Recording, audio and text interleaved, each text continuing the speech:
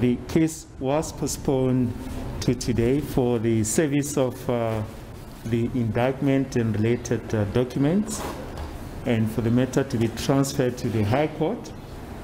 The indictment is at an advanced stage of finality. However, there is still forensic investigation that is outstanding. The state therefore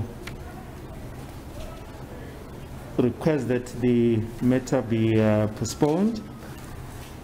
We submit that there will be no prejudice to the accused if the application is granted. I'm very disappointed by the delay of another 3 months.